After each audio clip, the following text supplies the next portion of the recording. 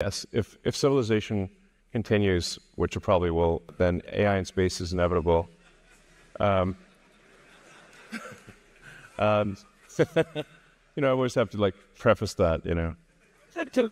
We shouldn't take civilization for granted. We need to make sure to take care to ensure that civilization has an upward arc. I mean, any student of history knows that civilization does not always have an upward arc, and in fact, civilizations have life cycles. So hopefully we are in a strong upward arc.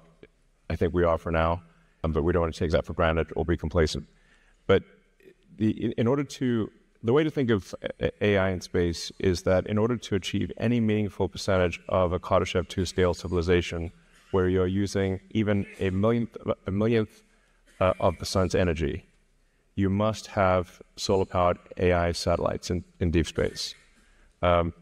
So that once you realize, once you think in terms of a Kardashev II scale civilization, which is what percentage of the sun's energy are you turning into useful work, then it becomes obvious that space is overwhelmingly what matters.